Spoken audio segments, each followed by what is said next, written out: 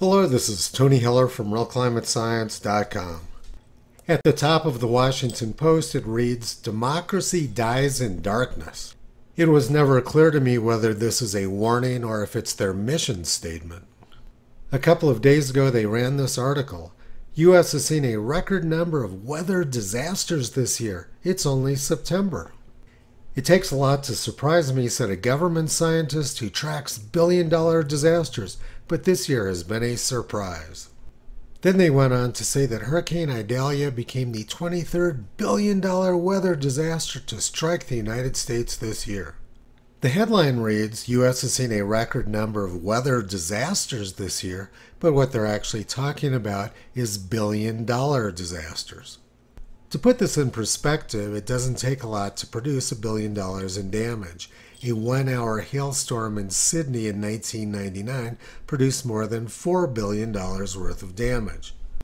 In 2001, a hailstorm along the I-70 corridor produced $2 billion worth of damage, and in 2017, a hailstorm in Denver cost more than $1 billion. The 10 highest-paid National Football League quarterbacks have a combined contract value of more than $2 billion.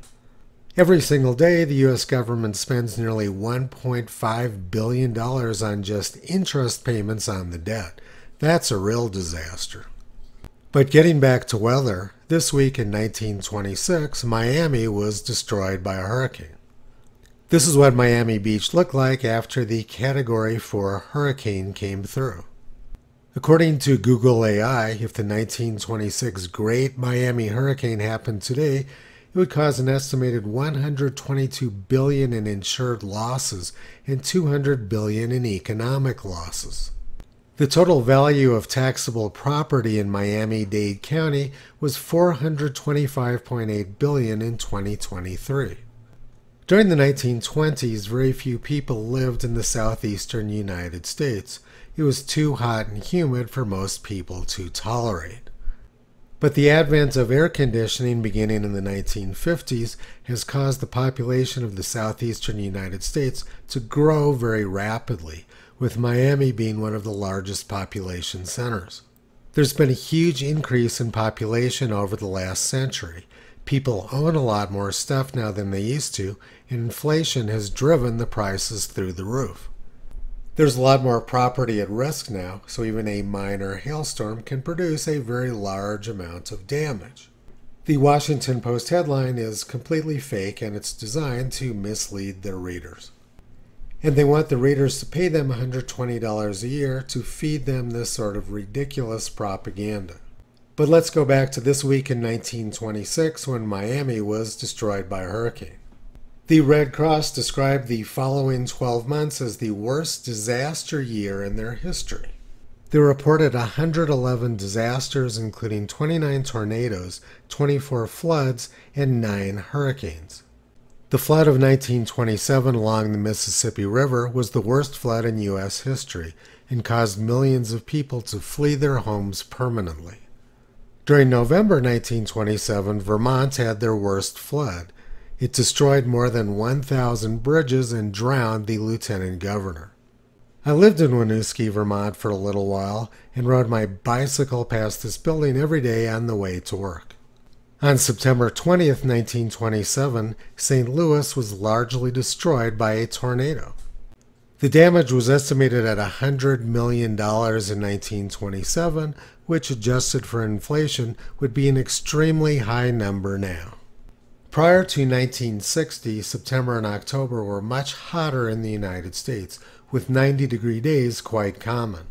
On September 14, 1927, 30 states were over 90 degrees Fahrenheit, and 11 states were over 100 degrees Fahrenheit. On September 17, 1927, it was 101 degrees at Columbus, Indiana.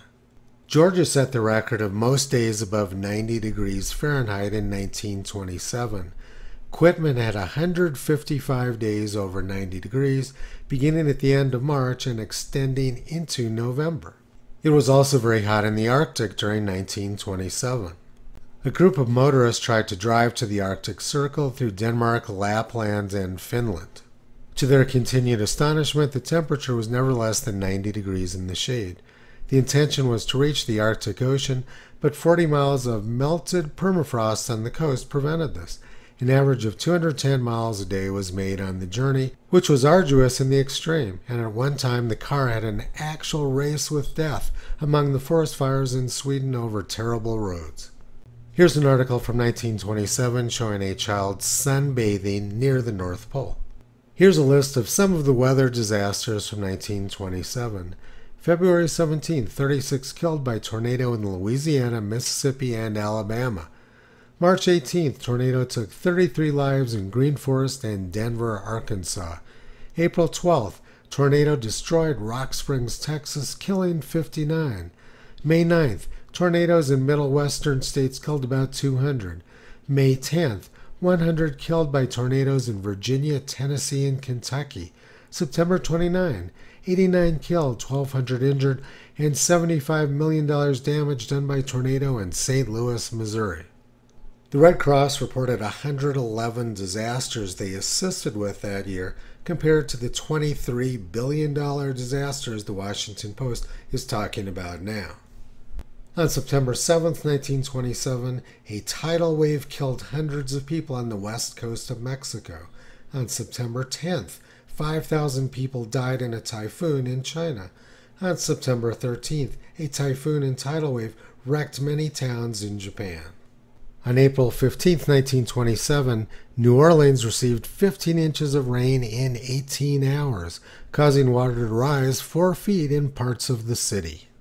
The worst school massacre in U.S. history occurred on May 18, 1927, when Andrew Kehoe blew up a school in Michigan.